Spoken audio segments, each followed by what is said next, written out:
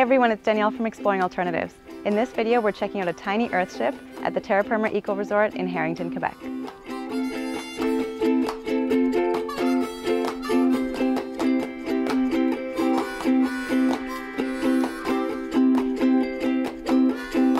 So it's basically a form of passive solar home that allows you to heat your home and keep it cool just by controlling the energy from the sun.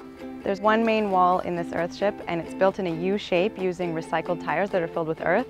And then they piled on a bunch of earth on top of that wall at the back so that the wall and that huge mound that they created form a thermal mass that can absorb energy from the sun. And what that's meant to do is create an indoor temperature that's stable all year round. So they've got these huge south-facing windows that let the sun in during the winter, and then an overhanging roof to block the sun during the summer. This tiny Earthship has a lot of really interesting sustainable features, and it's a beautiful structure. So let's go take a look inside.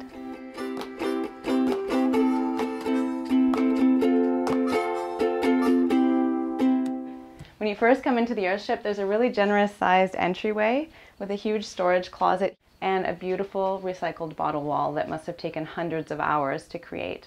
Then you can come into the main room of the Earthship. And it's absolutely stunning in here. You've got the back side of the bottle wall here. They did some beautiful sculptures using cob on all of the walls, and then they painted it with a natural lime paint. You've got a nice big log bed frame here, right in the center of the house. A cozy sitting area with a futon that stretches out so you can actually sleep four in here. Again, huge windows inside give you a really amazing view, so you really feel like you're part of nature. There's a wood stove for supplemental heat in the winter. And there's a small kitchen over here with a sink that's not plumbed, so you have this water jug. There's a small propane cooktop here that's hooked up to a small propane tank outside. A little bit of space for storage, and then they've got compost, garbage, and recycling, which I always like to see. A small kind of working and/or dining room area. And they've got a couple of plugs here that are attached to their solar system outside so that you can plug in a fan or a computer or whatever you want. And then just a small bookshelf. So overall, it's a really beautiful space, and you really do have everything you need in here except a shower and a toilet. There is an outhouse outside, and for the shower, this is part of an eco village, so there is a communal shower block not too far down the path. For us, if we were going to live here, we would probably create a small little shower stall somewhere in the house. Because this is a miniature Earthship, it doesn't have the exact proportions of a regular Earthship. So from what we've learned from touring other Earthships, the square footage of your window area is supposed to be 30% of the square footage of your floor space to get the right ratio of the energy from the sun heating up the thermal mass in the back so that you're not overheating the house and so that it's not too cold in the winter. So based on the amount of windows here, it's really beautiful, but I think it's probably more than 30%. So it is a little bit warmer in here during the summer. So what they've done to address that is they've got a little pump beside the bed that has a pipe going behind the house and into the mountain behind it. And basically that's allowing air to circulate through the pipe and cool down underground and then be recirculated into the Earthship. So it's bringing cool air in and circulating it through here to keep it cool. They've also got some curtains that you can put up when the sun's really bright. And they also have the large overhang as well, which is blocking the summer sun. Another thing you'd usually see in an Earthship is angled windows so that they're on an angle to the winter sun.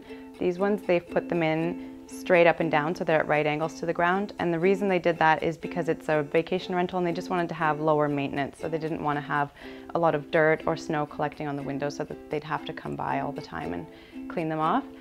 In case it does get colder in here in the winter, they do have the wood stove, and they have plans to have an in-floor radiant heating system. So they have put pipes throughout the floor that they can fill up with glycol and then have that be heated by the wood stove, so you would even have a heated floor. This tiny Earthship has a huge 1,000-watt solar power system outside, which seems like a lot of energy for such a small space. One of the reasons why they put in such a huge system is because they are going to have a pump running the glycol through the floor 24 hours a day during the winter. Another really important component to an Earthship is that they're usually designed to collect rainwater. So this one doesn't have their gutter system set up yet, but they did create an angled roof, and they do plan to add gutters so that they have a 3-season rainwater collection system to provide water for whoever's staying here. Terra Perma is an eco-village that's trying to incorporate community and tourism and permaculture and sustainability all into one space. And it's really interesting. So they've got a residential area on this huge piece of land that they have where they're selling lots so that people can actually move here full time. Then they've got a cooperative business area so that residents of the eco-village can create their own businesses and share resources. And then there's the tourism area, which is where we are right now. And this is where they've built miniature models of green buildings so that people can come here and stay for a night or two or a week and experience what it's like to live in a tiny Earthship or a yurt or another kind of sustainable building. Thanks for watching. I hope you enjoyed this video about the tiny Earthship. If you liked it, give it a thumbs up and subscribe to see more like it.